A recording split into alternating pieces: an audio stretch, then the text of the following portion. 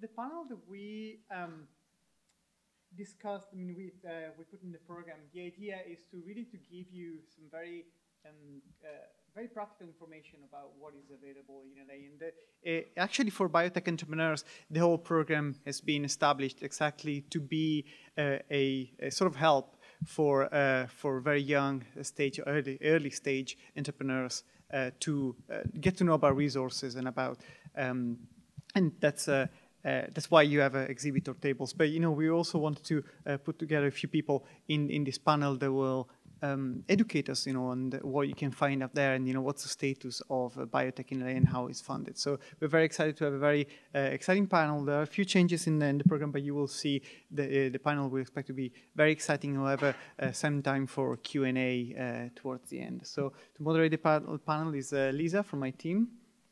Thank you. Hi, everyone. I'm just going to let you know about the changes to the panel today. So unfortunately, Adam Bazzi from the Entrepreneur in Residence from Kairos Ventures isn't able to be with us today, but in his place, we have somebody just as great, Arye Lipman, who is a known biotech consultant. Alice Jacobs from Third Rock Ventures will also be here to moderate the discussion. And she has a series of questions she will be asking our panelists and asking them for their opinion. We have Andrew Bartynski here, who is the CEO and co-founder of Aescula Tech. Amir Naiberg is also here from the UCLA Tech Development Group.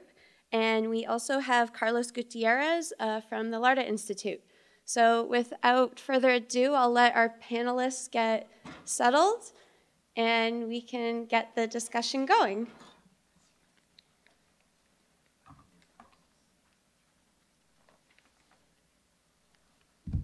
So Alice, we have a spot for you where I'm standing over here.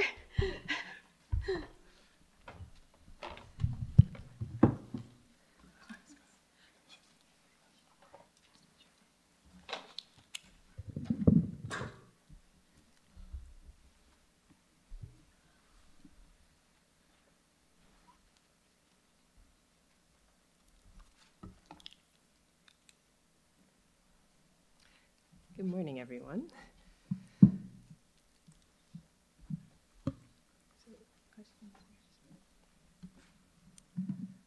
Certainly an exciting time to be involved in biotech in Los Angeles. And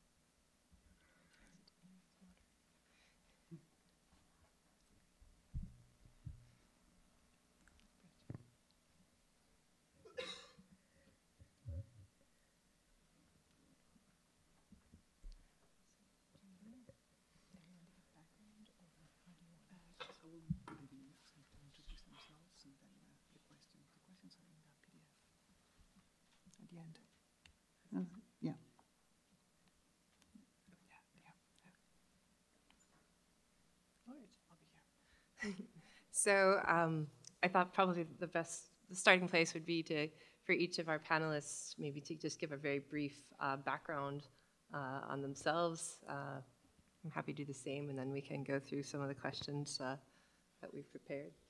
Sure, yeah, I can start. So my name is Arye Lipman. I've been in the biotech startup space in Los Angeles, Southern California for about 10 years, product of UCLA.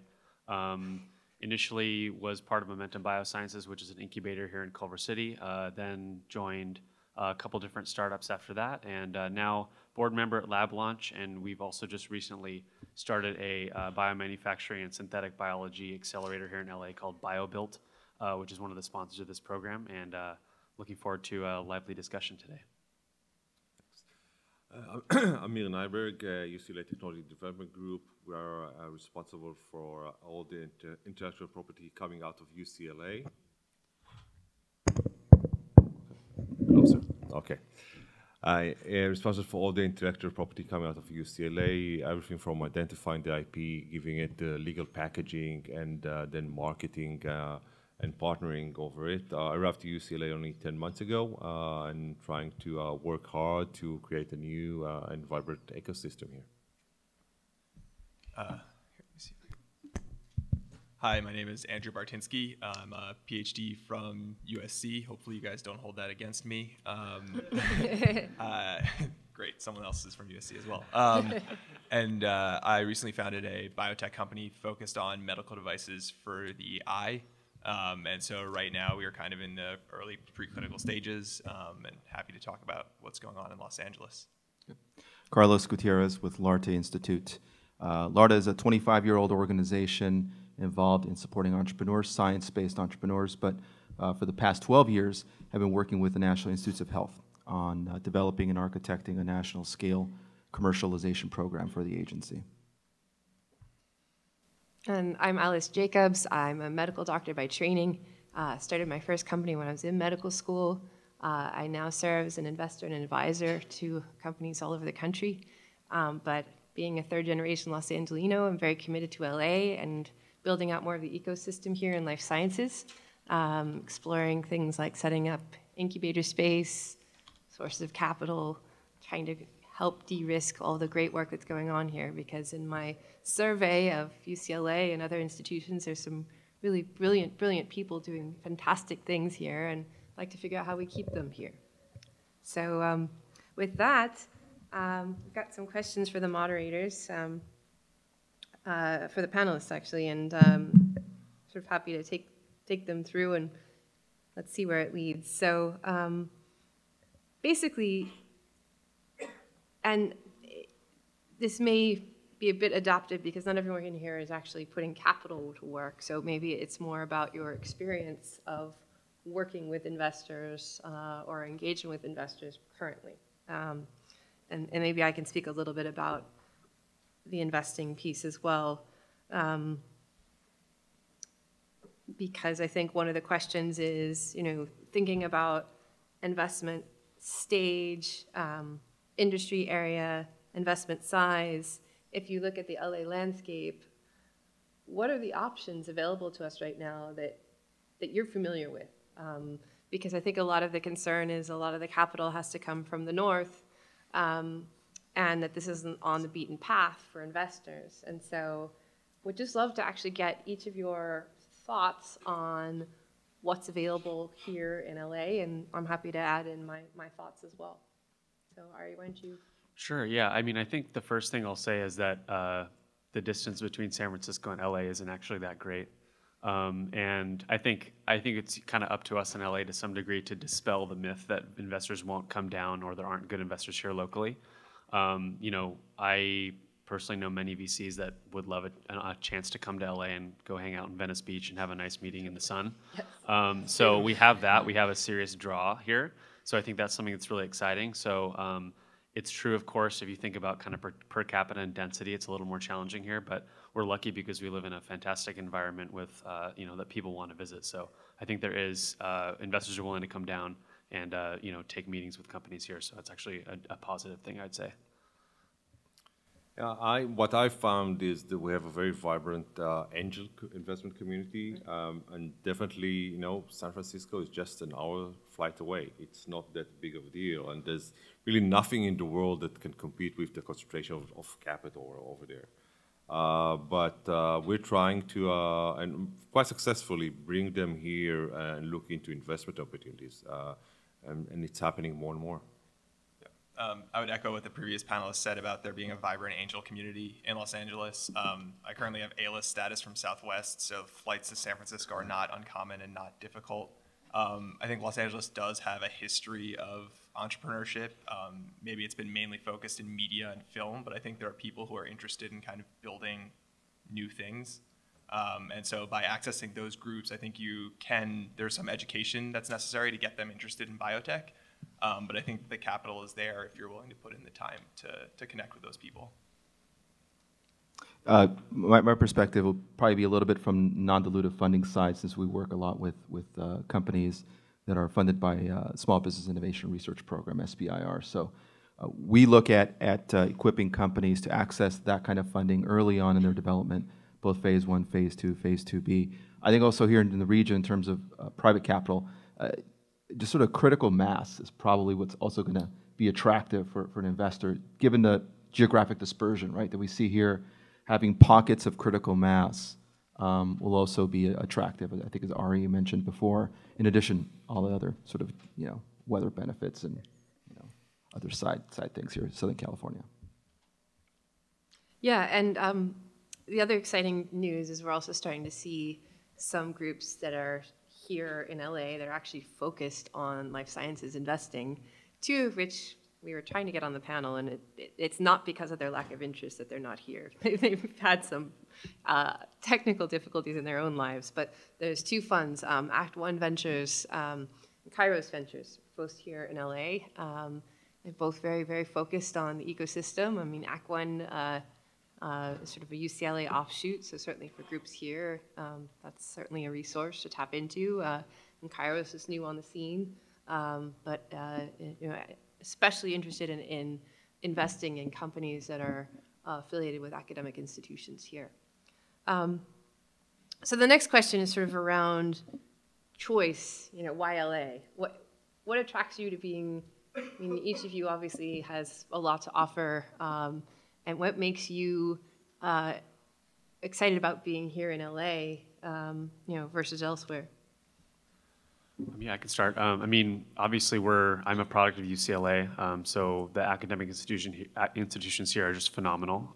And when I was finishing up my work in R&D here, there was kind of a situation where, do I have to go to Boston? Do I have to go to San Francisco? Do I have to go to San Diego?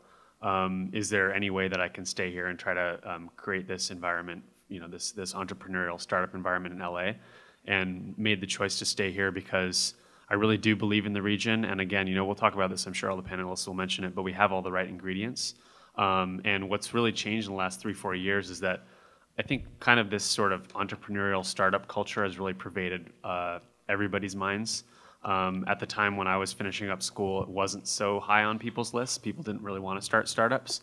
But I think that's kind of one really exciting thing that's happened in the last few years is that everybody wants to, being an entrepreneur is actually something that's kind of looked favorably upon, and it's exciting to people, and that's evidenced by everyone in this room. So I think people want to stay here in LA and start these businesses using the tools that are available to them. So that's part of the reason why I think this region is quite exciting. Well, for me, first of all, I have no choice because I work for UCLA, so I have to be here. Just look around at UCLA where we are here. This is a prime incubator, CNSI, right? There's nothing like this in many regions of the nation. And if you look at UCLA, what's happening in Westwood, it's remarkable. We have the best in the West hospital across the street from engineering. Here we have a high-throughput screening facility. We have an animal facility. We have all the ingredients in Westwood to actually launch a successful startup company, either in medical device or in pharmaceuticals. So that's very exciting. That's a very, very unique setup that we're trying now to kind of break the news out there and inform people you can be here and build up your companies. Just look outside again, outside this conference room. There are so many resources for faculty and students to kind of build their company and launch it. There's no need to travel away other than obviously fundraising. I think as an entrepreneur, it's important to be a little bit contrarian and to follow trends early. And so I think that the decision to start a company or work in the biotech or tech space in LA is a little bit contrarian. And I think that gives you a benefit by not following the herd, going where everyone's gone before. I think also a lot of the steps that we're seeing now in LA really focusing on becoming a biotech hub will help those early companies and early adopters that come here. And so I think that those two factors really put LA in a prime position going forward. For us, when we look at we're obviously Los Angelinos as well. So there's a lot of sort of local pride that just comes with it right there.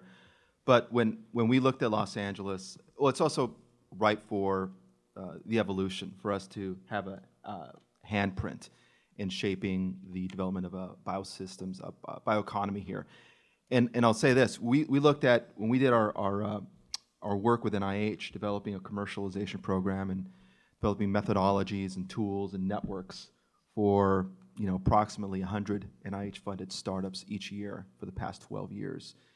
We stepped back and we said, is there a way we can take the same ecosystem we built for NIH? We've probably cycled through anywhere north of 400 companies that have raised over $800 million of non-dilutive capital, and said, can we take those resources and apply them here in the region, right? So it's something that obviously is a benefit for NIH-funded startups across the U.S. What if we concentrated those resources, those networks here in Los Angeles? And that's a little bit what's behind a small pilot program we're doing with LA Biomed out of Harbor UCLA. So I'll share a little more about that, but that's an experiment in us trying to take the networks, the investment community, strategics that we've harnessed for a national scale program and redirecting it here in Los Angeles, because I think there's a lot of great stories that just aren't uncovered, are not featured, don't get the spotlight. Yeah, absolutely. Yeah, for those of you who don't know, LA Biomed, it's UCLA-based, and they have been very successful in raising funds to develop an incubator in Torrance, which is going to be fantastic. They have already broken ground, so I think it's about 1.5 years, 2 years from now. They actually have some space, sort of pre-incubator space available now, which is great, but it's also nice because you can literally walk a stone's throw away to the hospital. So that translational aspect is there. So that's certainly very encouraging. I think one of the things that we all are thinking about is, okay, is there a home team advantage? What are the advantages of actually staying here? And I think that the contrarian concept is a good point. Definitely getting the sense that VCs from the North are actually excited to come down here and tap into things that they just haven't seen, and have access to things. I know that through Biocom, which is our industry sort of trade organization, has set up an office here, and now they're starting to cycle through venture capitalists through their office. And thus far, that's actually been a really positive thing. They love meeting with companies here. But I think your potential to actually stand out from the crowd when you're not like company 205 that's coming through is a great thing. So I definitely think that there are unique features here. For those of you who have tried to raise capital, maybe it would be helpful to kind of put a little bit of color on what that experience has been like here versus interacting with companies from the North. And sort of some of the challenges for starting up companies here that other potential founders should be mindful of. Yeah, I can. What I'll say is that I think there's a real opportunity to start courting non-traditional biotech investors, and in particular when you think about Isha's presentation from earlier, seeing people who are really, most of her investors are coming out from outside of the life sciences industry, most of her donors. So in particular in LA, where we have a lot of capital, and a lot of it doesn't know much of anything about biotech or life sciences, I think we have an opportunity to kind of sell the vision and talk about these really compelling products to people maybe from the entertainment industry or people who made their money in real estate, and try to capitalize on some of that money that is here by talking about some of the really compelling and exciting things we can do. And if LA can do anything, it can sell itself. So I think that's something that's really positive that we have going for us, is we have vision, we can sell these products. So I would encourage entrepreneurs to talk to people outside of the kind of traditional life sciences space, and I think there's a lot of opportunity there. So I'd just like to direct everyone to a resource we have in our office. It's called Startup in a Box, where we basically help you start your own business. It's a group of service providers who are willing to do the work pro bono. So they'll help you start up, incorporate a company, go through the process of HR, taxes, and then you can also tap into our network of investors that just come up here every once in a while, and we do a dog and pony show for them to just look at the opportunities coming out of UCLA. Yeah, speaking from the USC side, similarly, there's a lot of resources available. Again, I think that for postdocs, grad students, the hardest part is kind of finding the exposure to get into the community for these events. And so I'd encourage you to kind of contact either people outside of your current department or people higher up in the school's administration to see what opportunities they can offer. More broadly in LA, there's a lot of things like LACI is a very interesting resource that people should consider looking at. And the other kind of hubs that are starting to come online for biotech are very helpful in terms of providing those early stage services like Startup in a Box and other things such as that. I have not had the pleasure of trying to raise money. But Yeah. I had a quick question, though. I know that there's an LA Bioscience Coalition organization, right? The city's leading it, county as well. And they're looking at what are going to be the conditions to enable a thriving, a growing bioeconomy here. And they're looking at things like capital, talent, space, facilities, infrastructure, mentoring. So I'm almost just throwing a question out there a little bit on if you were to rank each of those and sort of say, where should we be looking at in terms of attacking each of these different areas, in terms of priority.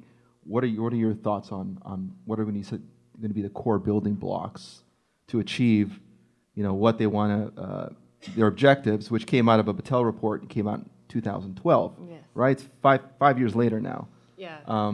And you still want to see the implementation of their recommendations.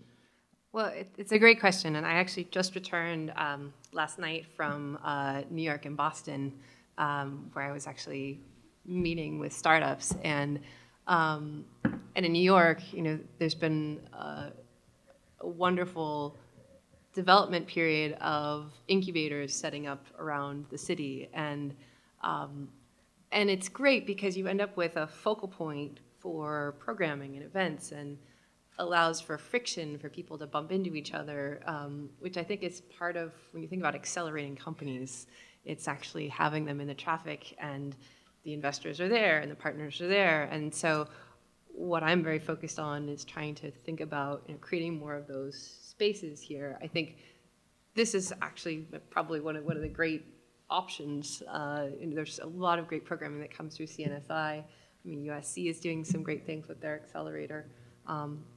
Through the Viterbi School, I know that Caltech has interest in this. So part of it is going to be creating more concentrated space. So there's really a couple of things that are needed, I think, in terms of key ingredients. So, because we already have the talent, which is the most important part.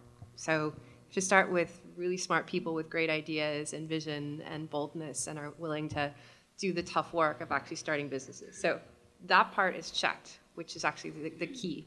The second piece is really space to set up your businesses, because lab space is not the easiest thing to find around here, although I'm learning there are pockets. There's like a few little spots in Santa Monica, there's some places in Pasadena, so you definitely have to get creative about space. The third one is capital. So the fact that we're starting to see some local institutional sources of capital, I know that LA County is interested in supporting groups that want to set up here to put capital to work, which is great. And then the fourth piece is talent, right? So particularly around management talent. There are certainly, we're seeing quite a few companies in the digital health space, but also certainly pure play bioscience, there's not a huge bench to draw on. Although I'm finding that it's an attractive place to bring people to. It's still a more manageable place, I think, than the Bay Area. I mean, I know we have traffic, but I think lifestyle-wise, LA is second to none. So I think our ability to attract talent is, but you don't have quite the stable of potential hires. So again, the more that we can help corral people, and that's, again, a view, part of my responsibility is that, some of it is that we're just dispersed geographically. But we need to focus more on these things. I don't know if Arye, you want to comment more on this? Yeah, no, I think you've got the kind of ingredients right. BioBuilt, our accelerator, is raising money right now, so I will say capital is at top of mind for me. That's kind of my current struggle on a daily basis. But again, I think we're kind of focusing on non-traditional biotech products, things that are synthetic biology, biomanufacturing, stuff like this. So we're really working hard to again educate the market and educate investors here who might not be familiar with life sciences about the potential of these products and businesses related to them. So it's definitely a challenge, but I think investors here in LA are fairly open-minded to new ideas, and I think there's a lot of opportunity here. Again, this keeps coming up, but I think we're kind of at the bottom of the curve, which is exciting. There's a lot of potential ahead, so I think some of these struggles are going to start to work themselves out over the coming years.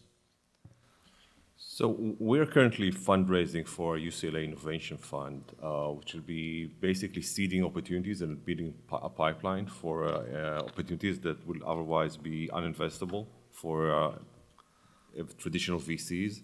And after having many conversations with them, we know that once we see these opportunities and build a pipeline, they will come. They will come to make those investments. So we actually had a first round for that fund announced, or actually closed yesterday, and we're going through those opportunities. So we received 100 applications for that. So that's an amazing, within 1 month, we were able to get 100 applications for the fund. We'll be able to finance only a handful of them because we're still fundraising. But that's one thing we're doing in order to build this ecosystem around UCLA. And I think the second thing that we need is a very good and nice success story. And hopefully we'll have that with Kite Pharma, UCLA-based, building a new campus in Santa Monica, and hopefully they'll get their drug approved, the new CAR-T drug approved later this year. That will be a very nice success story that will hopefully attract management and people to come here. Yeah, Aescula Tech is also, we're early stage raising a seed/pre-A round. And I think that the efforts in Los Angeles, I think there are a lot of different disparate networks. And so once you get into kind of one group of people, you'll start to get connected with people in the funding circles that they run with. Whereas up in the Bay, I think that the network is much more developed, I think in Boston as well, where once you sort of start talking to some people, they'll have a much broader sense of where you fit in the ecosystem. Whereas in LA, that might not necessarily be the case yet for biotech. Thinking about the talent and location of Los Angeles, we're very close to many strategic partners that many people would work with, right? You have people in Thousand Oaks, people down in Irvine and San Diego that are close by. And I think that the talent that's already at those strategics and their interest in new biotech companies makes LA a good position to be able to work with them from an early stage. And so I think that that's another advantage of the LA location. And in terms of finding talent, if you're looking for leadership, I think there are people in those companies that would fit quite well with the emerging things in Los Angeles, as well as all the top-notch universities that are continuously putting out people who are in the earlier stage of their careers that are really interested in kind of high-risk, high-growth companies. A couple of things that we've observed in the commercialization program we've run for companies, early-stage companies, is they've also been able to generate some funding and traction from patient advocacy organizations that traditionally would have invested in just the research, but now are invested in private companies. Impact investors, family offices. We've also seen some of the companies that we're working with, particularly those that are looking at sort of underserved disease condition areas that have an affinity for a particular condition. Some companies have generated some success in generating funding from family offices as well. And then, as I mentioned before, I'll be glad to talk to anybody here about non-dilutive funding through the SBIR program as well, or STTR program. Both NIH and also NSF. NSF funds quite a lot of bioscience early stage companies also. And you might also want to look at things like, most folks wouldn't think the Department of Defense funds also life sciences and biomedical research, private companies. So there's also opportunities within DoD for non-dilutive funding via SBIR and other programs.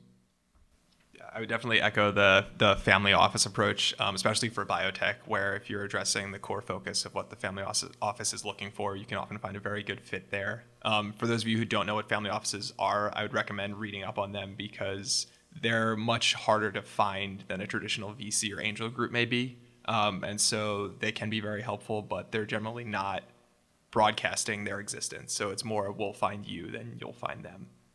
But if you look very hard, you can find ones that are very well aligned with what you're working on.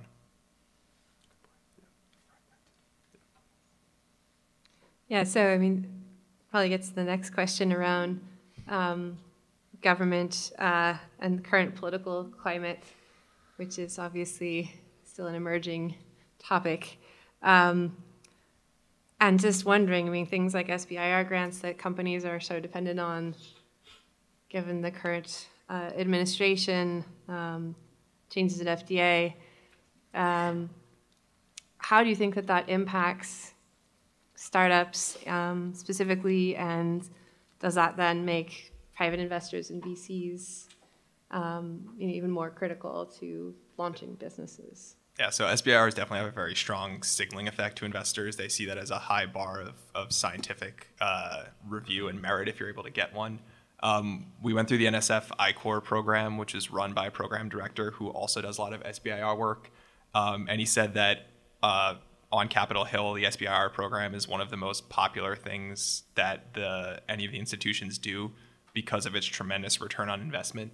So despite the fact that many government funding agencies are seeing cuts in their funding, the SBIR programs feel like they will be relatively robust.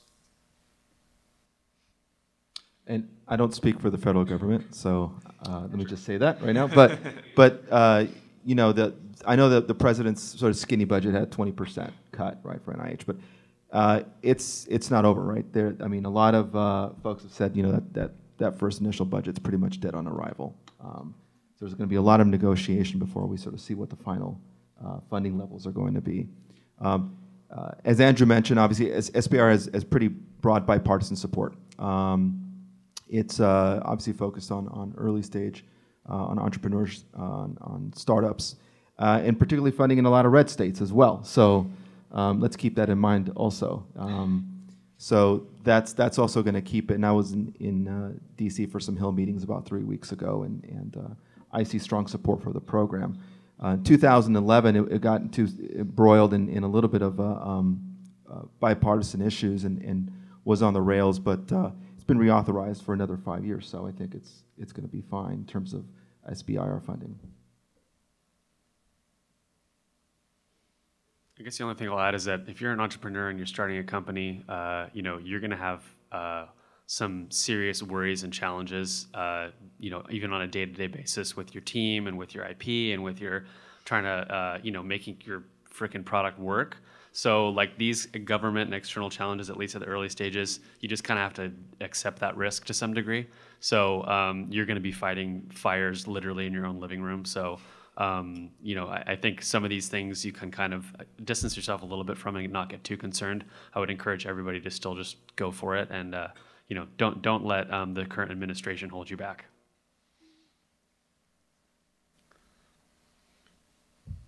So maybe we can turn this to become a little more personal, because we've all sort of been through some of these challenges before.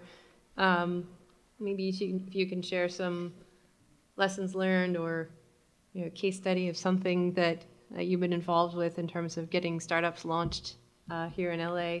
Maybe you can share with the audience. Yeah, I guess so. Personally, I would say, you know, again, I kind of brought this up previously, but this sort of startup fever and entrepreneurship bug that people are catching, I think, is really fantastic, and that's a big change that I've seen in the last 5 or 6 years. So, you know, if you're getting your master's, if you're working on your PhD, if you're slogging away in the lab, if you're doing a postdoc, I honestly encourage all of you to just, you know, think about all your options and realize this beautiful network and all these opportunities in LA to help you. So you know, my dream would be that there would be a ton of folks here who just want to accost the panel and accost any funders about their ideas and getting things started.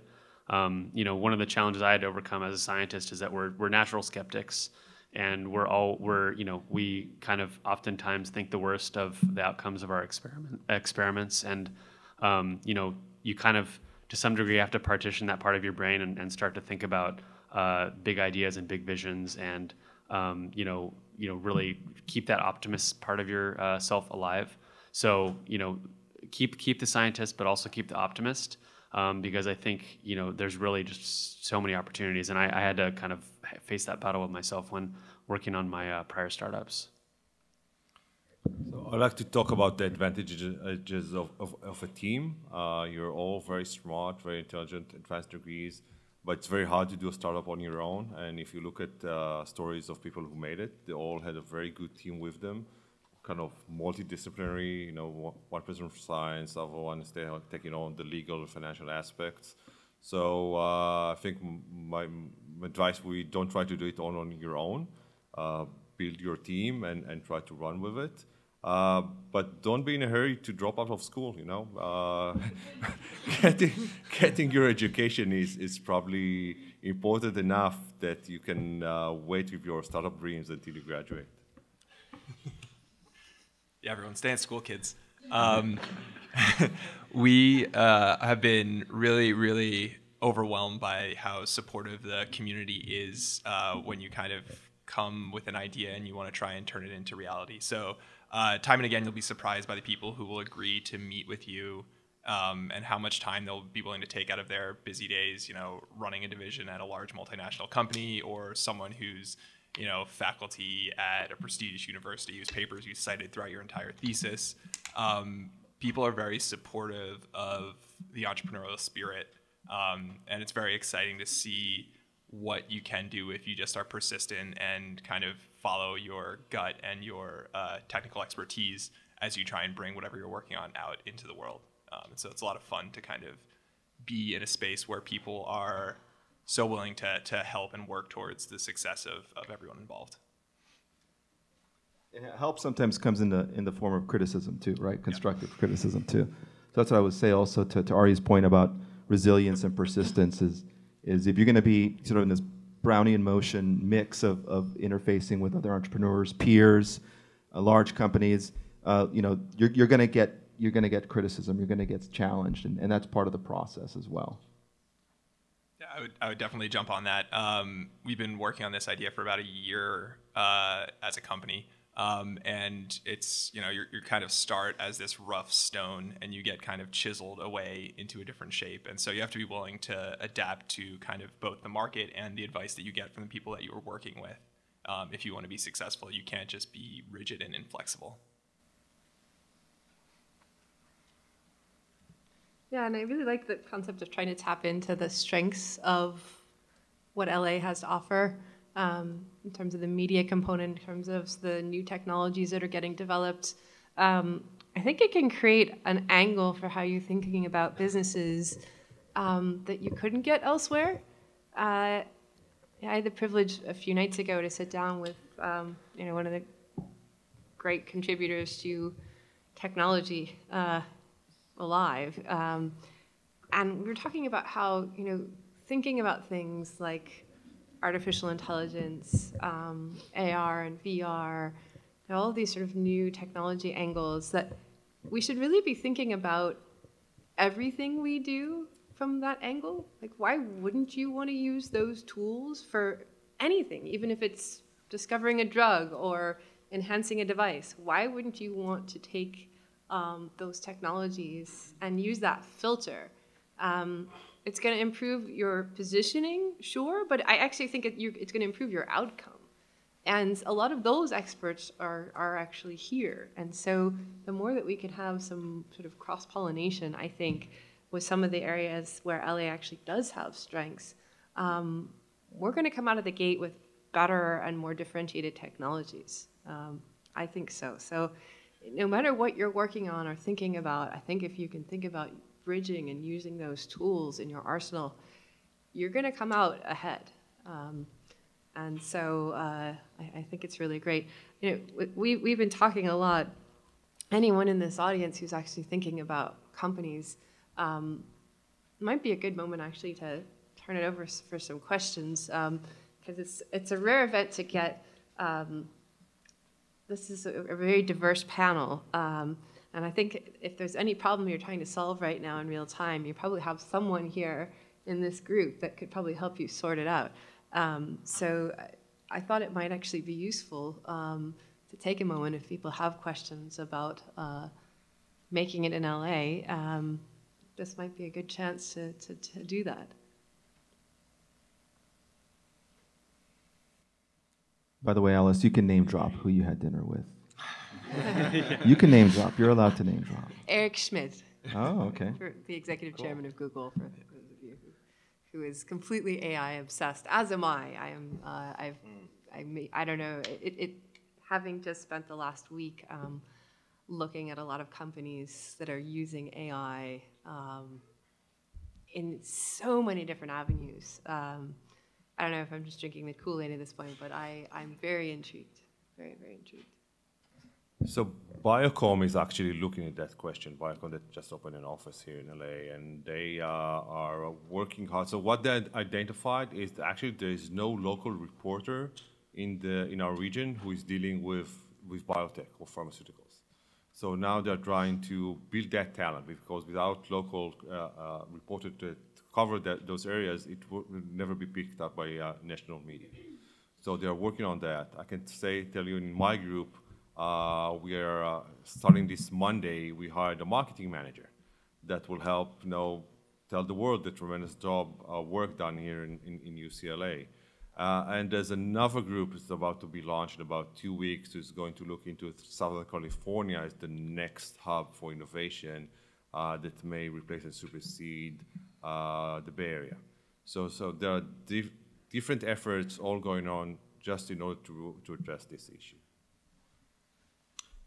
If I could join on that, Amir, one of the things, well, two thoughts. One is obviously there has to be some meat there to the story, right? If you're going to be telling a story, there has to be some meat there, and I think we do have enough. There is enough meat there, but I'm always kind of astonished in a city that has become sort of the beacon for storytelling, and shaping stories and telling stories in a compelling way. Hollywood, right? We haven't harnessed that more, and pointed it in the direction of industries like bioeconomy, biosciences.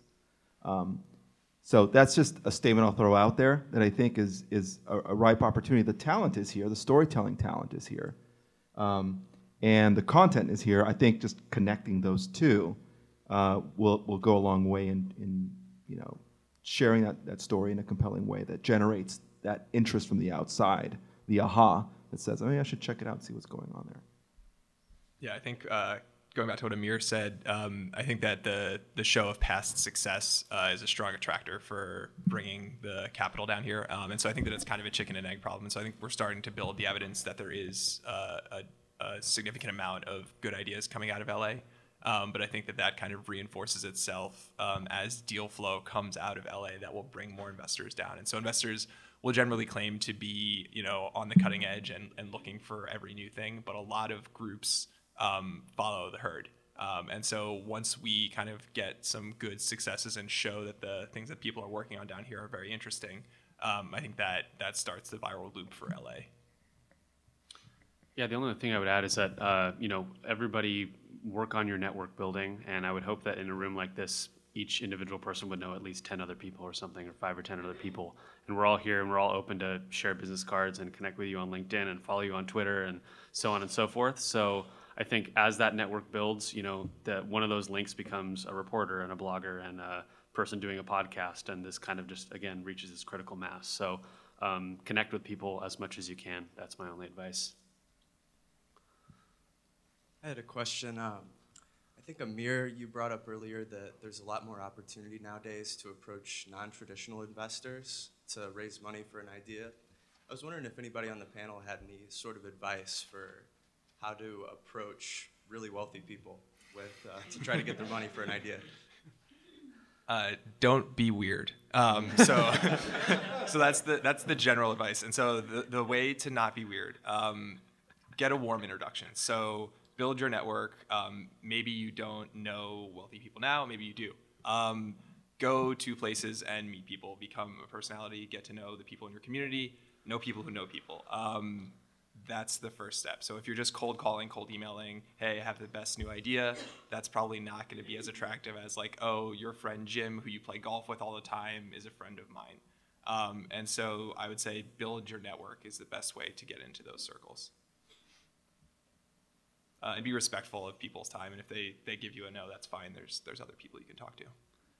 Yeah, the only other thing I would add is do your research on the person as much as you can. It's easy these days. And secondarily to that is kind of speak their language as best you can too. You know, if they made all their money in real estate, so think about that industry and how they look at deals and how, for example, how they look at investments, and try to position your project in that framework. And again, explain this kind of maybe very foreign science and technology to them in a way they can understand as best you can. What I've seen also is an effective strategy is don't ask for money first, seek information, right? They always start to say that, if you just ask for advice and feedback, you'll get that and you may get money, right? But if you sort of do the reverse, you probably won't get money, and then that'll just be the wall right there and it stops. But if you just come from a perspective of getting honest critique, feedback, input, that's usually kind of a non-threatening way that then might open the door for a second meeting and some more additional curiosity that starts from that. Yeah, and these are relationships that you're hoping to build over the course of years. You're not going to close your funding round in 30 days. So, you get to talk to someone, you kind of find out what they're interested in. If you overlap, you kind of keep that relationship going, and then maybe a year from now, they'll write you a check. And so that's a more typical, I would say, flow than this person you meet for the first time just throwing a big, gob of money at you.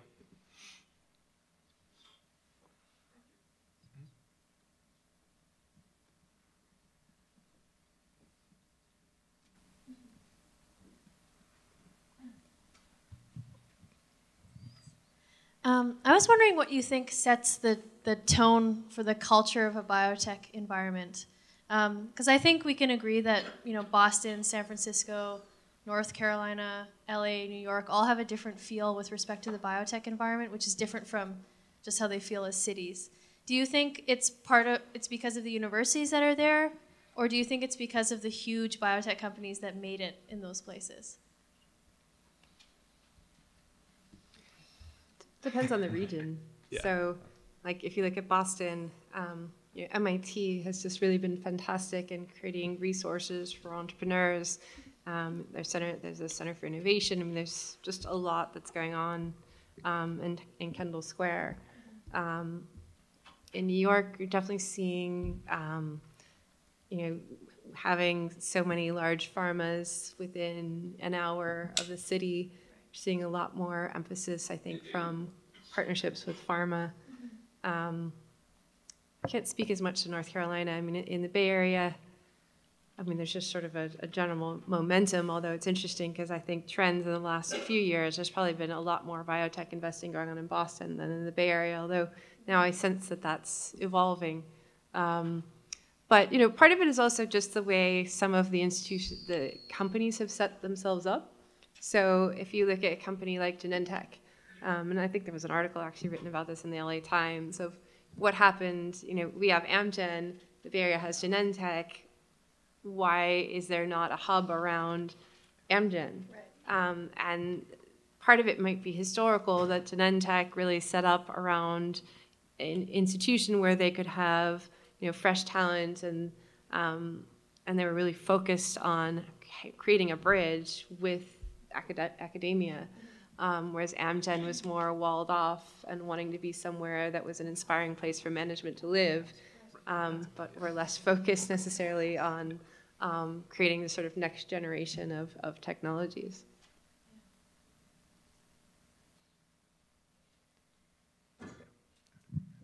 I guess I'll add one thing. So I will say, I think you're right. I think pharma and biotech, big pharma definitely does not define the culture in LA. Yeah. I mean, I don't think maybe there's someone here from big pharma, but I kind of doubt it. Anyone from big pharma? Anyone? Okay, no. So if we think this is a snapshot of the culture of innovation in biotech in LA, then for better or worse, Amgen is an hour and a half away up the road. So, and of course we have Kite Pharma, but no one from Kite Pharma here. So I think the academic institutions in particular are defining the sort of innovation ecosystem, and the startup entrepreneurs in the audience as well. So yeah, that's kind of my take on it.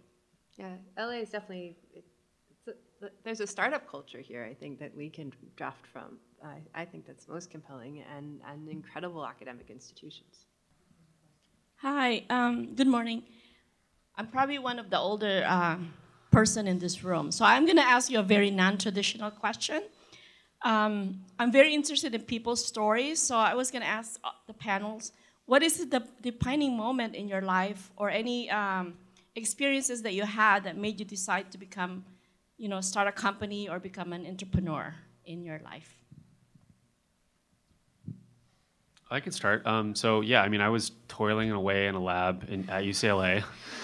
Just one more Western blot that didn't work. That last frickin' Western blot. I mean, honestly, it was being in the lab and just seeing like the PhD path and the postdoc path ahead of me. And but it really was a kind of visionary faculty member at UCLA coming to me and saying, "Hey, we're starting a company. Do you want to be part of it?" So that was sort of the defining moment that shifted me away from academia and into, I was still doing research, but gradually towards business and entrepreneurship. So it was sort of a visionary faculty member here who really kind of believed in me as having that kind of spirit and wanting to escape the lab. So for me, that was my moment. So I never did actually work in a startup company per se, I have to say. So I just found myself before the bubble burst in 2000, looking for a job in an internet company. Ended up working for a technology transfer company, which I loved and made it my career. So it really was very could have taken another turn and worked for an internet startup company, and then the bubble burst, and who knows where will my career take me, but very coincidental. So my grandfather was a professor of psychology. My dad is a professor of physics. My uncle is a professor of neurosurgery. So like you had to go to grad school. So I went to grad school and I was getting through my PhD and kind of saw the track of what was next. And it was either go like deeper and deeper and deeper down the rabbit hole and become the world's expert in one thing, or try and do something else. So I kind of started looking around USC and seeing what was going on. And then my co-founder kind of came to me one day and was like, "Hey, we should apply for this competition, whatever. They help you with writing a business plan and maybe, the stuff that we're working on, we could try and submit it in there." And so we did that and got selected, and kind of that was the turning point. And so it went from, just keep on going down and becoming more and more experienced in one area to now what's really exciting is trying to bring something out into the world that many people will see. And so I think that was kind of the shift in like life view, I guess, that kind of got me into entrepreneurship, was that ability to impact a lot of people's lives in a meaningful way. So I came from a sort of non-traditional angle as well, as sort of similar to sort of Amir's story. During the dot-com boom, I was working for a startup. It was actually an entertainment-based startup, completely different field, out of an incubator called Idea Lab in Pasadena. And so it raised, about, $40 million in venture funding, Kleiner Perkins, yada, yada. And then the bubble burst. And then, it went from like 180 people down to 10. And then in the last wave, I was let go. And experienced that, and then kind of thought about what I was going to do next. And then Larta Institute sort of came on the radar for me. And at the time, I thought it was an interesting mix of the hard sciences, which I was really attracted to, but also the intersection of industry, startups, and government. At the time, we were managing a commercialization seed fund, or Larta was, for the state of California. So I thought those three things were compelling for me, and been there for about 15 years since. I was on the research path myself. I thought I was actually going to do an MD PhD because one graduate degree wasn't enough. I started working in the lab when I was 16 years old, and I really knew nothing else. And I sort of wanted to go to medical school, and I actually made the mistake of saying in my essay that I was never going to practice medicine. I was only going to school to learn disease better, which basically meant, please haze me. It was made for an interesting time. But when I was in medical school, I actually lost a patient on my watch to a staph infection. And I was a young guy who came in for routine surgery. and we were working him up to be discharged when he spiked a fever. And so even though, I was on this path, I had picked my lab, I knew where it was going, everything had been started, I thought, wow, I spent all this time in the research lab, and we use these tools, for all of these research projects, and why aren't we using these tools in the hospital?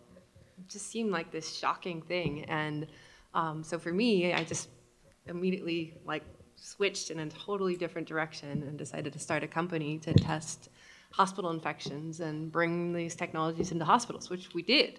But sometimes you just have to kind of follow, your experiences and what moves you, because the best way to have an impact is to really do something that comes from within.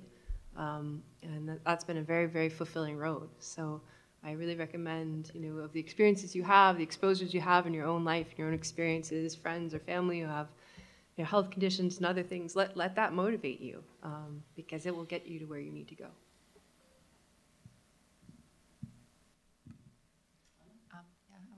It's very, very motivating. Thank you for sharing that. I have a question about hiring for life sciences in Los Angeles. So I run a small early stage biotech company, and besides funding, and Yari knows this, it is incredibly difficult to hire for lab technicians, computational scientists in Los Angeles. Can you guys give us some ideas, websites, like where do you hire, and some tips and tricks? Craigslist. I think for techs, Craigslist is actually a good place to go.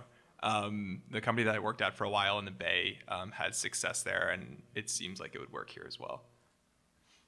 I've been interviewing for positions for the last 8 months or so. It's incredibly challenging. We found one good resource, a website called the Dropout Club, which are basically PhD students that don't want to continue in academia, and received a whole bunch of good CVs from there. Yeah, I don't know. I haven't actually done any hiring in a few years, but at the time, I think one of the things is I'm sure you're aware of this, but you're going to have to do some training. It's really hard to fill that specific niche in a perfect way.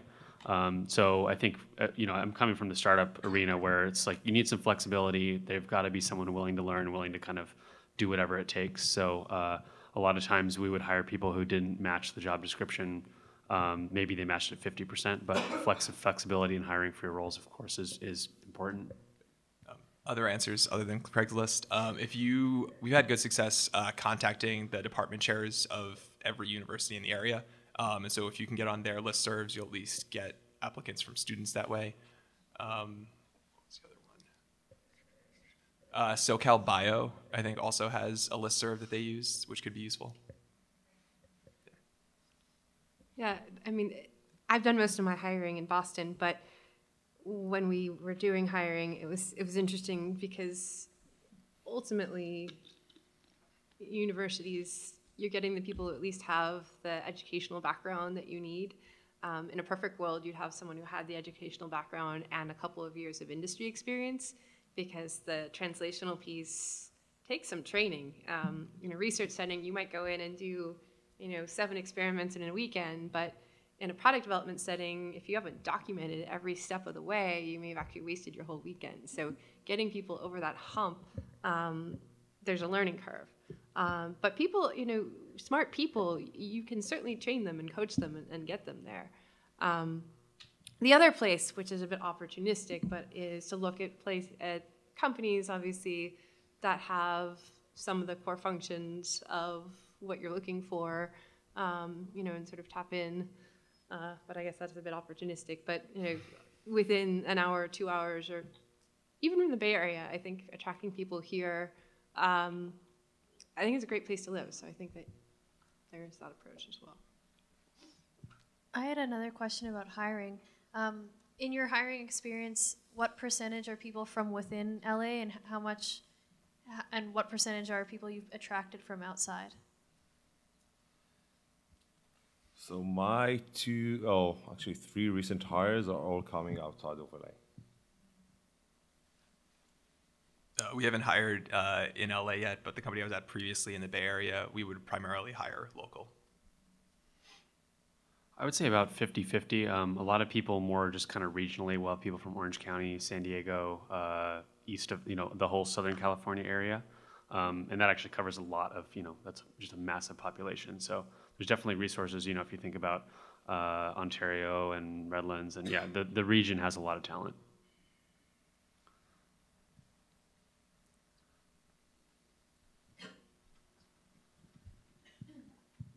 I have similar questions. So actually, I'm trying to. I'm actually from the bioinformatics department, so more focused on the computational part. So I feel like I want to form my team. So I wish I could get partners from area like therapeutics, clinical, and also finance. But I feel like it's a little bit hard for the graduate student to find those people, especially with industry experience. So I'm not sure what would be a good way to outreach to your co-founders and your partners. Thanks. I would say talk to everybody about your idea. That's my primary advice. Literally when everyone's drinking coffee out there, talk to everybody about your idea and see, what sort of connections you can make that way. File a patent first. Oh, right. Well, you don't have to get too specific. I would hope. I hope they can't steal your idea after one sentence. So, but yeah, again, so talk to everyone about your idea and see what sort of things bite, because right now your definition of what your partner might look like is going to be very fluid. And you just need to find a compatriot who says, that's an awesome idea. Let's have coffee. Let's talk more about it. So it's going to events like this. It's talking to people in your lab or the next door lab or whatever. So just get out there and talk about your idea. No part of it is going to be easy. And if you're looking for people who are not like you, go places you wouldn't go.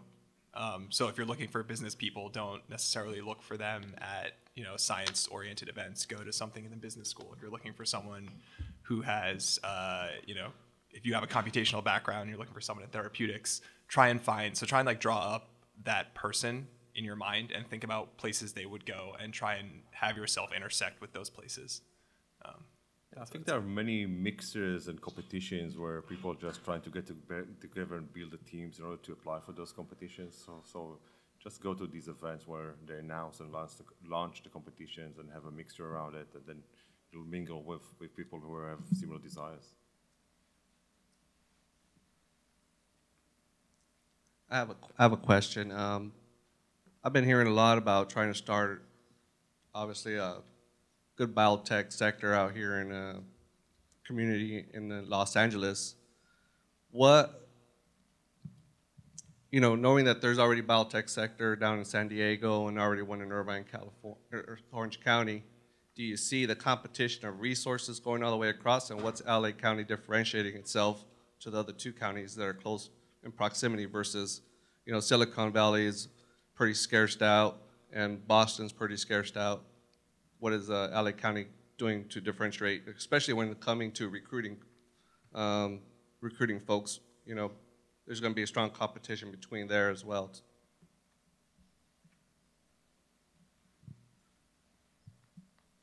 Yeah, I would go back to quality of life in Los Angeles. So it largely probably will vary company by company, the culture that you're looking to build. And I think that in competing with San Diego and Orange County, it's largely going to be the type of people that you're looking for. And if you can sell them on that, those will be the differences. And just on a specific competition basis, I don't think that necessarily having these other biotech hubs nearby is a detriment to Los Angeles. I think that it just provides much more opportunity for potential collaborations or leveraging those resources that they've already developed down there, just down the 5 or the 405. Yeah, and I would definitely add, it's definitely not a zero-sum game. I mean, we are all looking at this kind of regionally. We want to grow all of Southern California, and so I don't see it as much of a competition, because if you look at the curves of growth in number of biotech companies, growth of open positions, growth of graduates coming out of all of our universities, these are all kind of upward moving curves. So I think there's room for everybody to grow kind of hopefully synergistically. Yeah, I definitely agree with that. I think the more we can think about Southern California as one region that's dependent on that the various counties are dependent on each other, the better off. I mean, I go down to San Diego pretty frequently, and there's certainly programming to tap into there too that can be helpful to entrepreneurs here.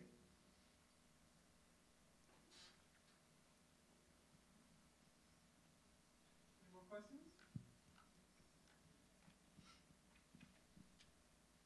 Right. I want to thank Alice and all the panelists for their insights. Thank you very much. Thank you for having us.